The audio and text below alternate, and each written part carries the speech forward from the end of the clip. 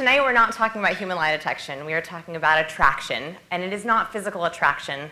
Alas, that's a different meetup. We are talking about attracting customers, conversions, and sales.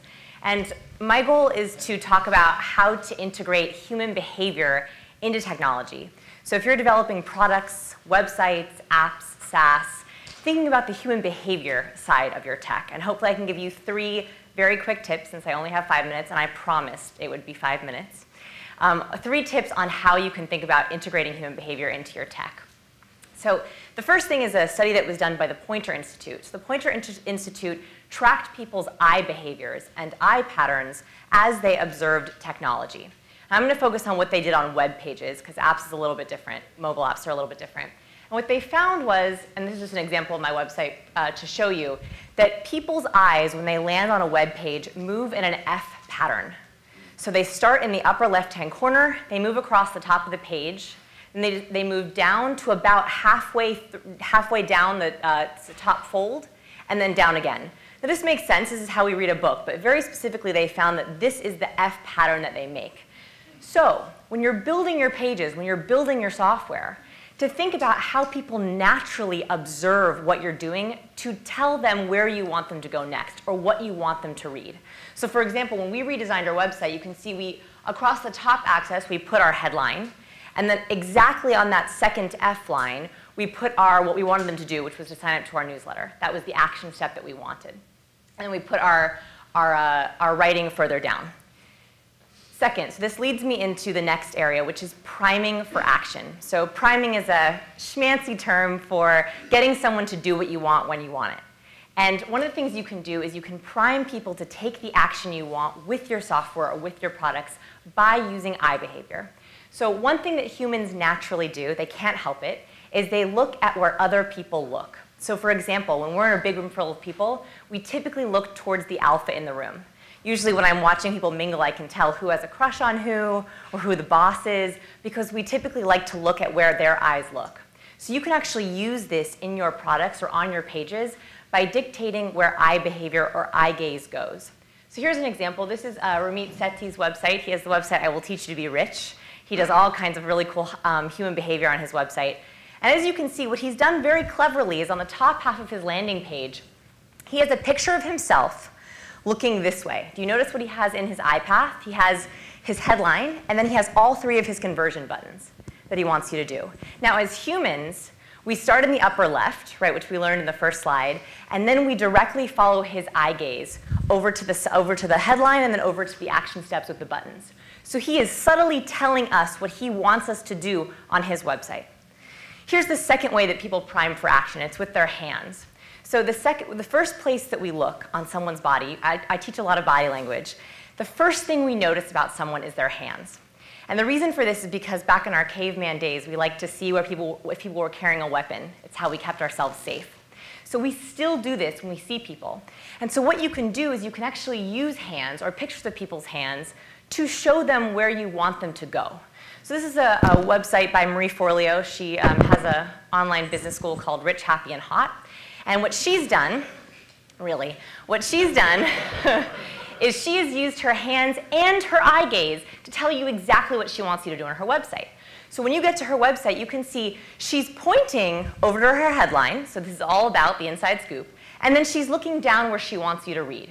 So what you do is you look over to the headline and then you keep reading down. So she's cleverly primed you for exactly how she wants you to use her products. She also does this within her software. The third thing is using color. So there's a very deep science on color psychology. If you're doing front-end design, if you're thinking about what you want your buttons to be, what you want your background to be, the psychology of color is incredibly important. So a recent study found that 90% of an assessment for trying out a product is made by color alone. But we rarely think about color in terms of human behavior. We just think about what looks pretty, or at least I used to. Right? I would think, oh, that color looks good with my branding. But actually, each and every color online, specifically, has its own unique meaning. So when you're thinking about how you want to design your product, you want to make sure that you're doing it purposefully to know that you're getting the human behavior reaction that you want to your technology. And so my last step for you is to just think about what is the #1 action you want people to take on your software, on your app, on your website, and think about how you're using human behavior to do it. Ready for questions? Did I make it? Yeah. Probably not necessarily strictly relevant to our specific audiences, but have those been tested on other linguistic backgrounds, like particularly eye gaze? So eye gaze has been so linguistic backgrounds meaning? Like, for example, people whose languages go from right to left. Oh, yes, it's very different for those cultures. Yes. And it's also slightly different for apps. That's why I said this is specifically for landing pages and web pages. Our eye behavior changes on apps on smaller devices. Yeah. Yes, so it's not an F pattern. They start in the middle of the top, and they typically go back and forth more. So it's more like an S, a tighter S that goes down the page. That's a little bit simplifying it. It's not as pretty, so I didn't make that slide. Yeah. Do folks doing this have any ethical discussions about how far you can kind of, I mean, we're kind of machines. Yeah. What's ethical and what's not ethical? Yeah, so that is the fine line between persuasion and manipulation, yes. Right? Unfortunately, people don't talk about it very much. That's the sad thing. I wish people talked about it more. I think that what they're saying is they want to optimize. So they're trying to optimize their product so that people use it in the best possible way. So people don't talk about it enough, but hopefully they're sticking on the persuasion side and not the manipulation side. Yeah. Yeah. Can you give us some color tips? Like, is there a particular Yeah. color? Yeah, so here's a very brief example. I have all these for free up on my website. You're welcome to check them out. So yellow, for example, yellow and orange are the highest energy colors. That's because wavelength-wise, they stimulate our appetite. A lot of fast food restaurants use yellow, orange, and red. There's a reason for that. They stimulate our appetite.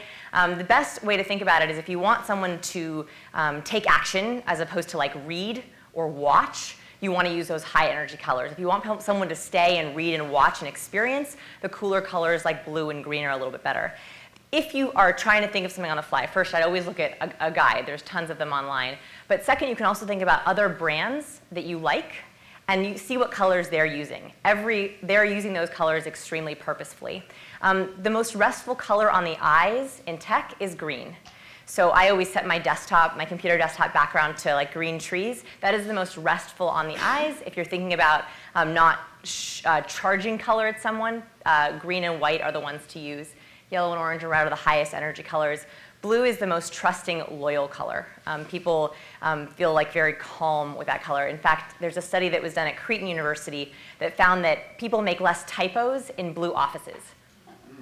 So it's if you're doing like programming language, blue is a good one. You don't want people to make typos. Yeah. So I've noticed people come to me and say, "Oh, I can't believe, did you see Amazon's website? They took over it with ads on this side or that side or whatever the website is." And I'll always go, "Really? I had no idea." And apparently I have an advanced case of quacking. The ducks are here. I have an advanced case of banner blindness, which I've heard is going around. If we tell people about these things, does that mean that their effectiveness goes away, hopefully? Yes, if people become aware of them, there absolutely is that kind of purposeful blindness. And that is why Facebook is constantly reorganizing its pages. It's because they want you to, all of a sudden you're looking over here for your favorite, whatever it is, you go to photos or updates, they'll move it because they just want they want to avoid that blindness. They purposely re-update their landing pages and their frame every like 2 or 3 months because they want to avoid that blindness. That's I think more manipulation, not persuasion. Thank you so much.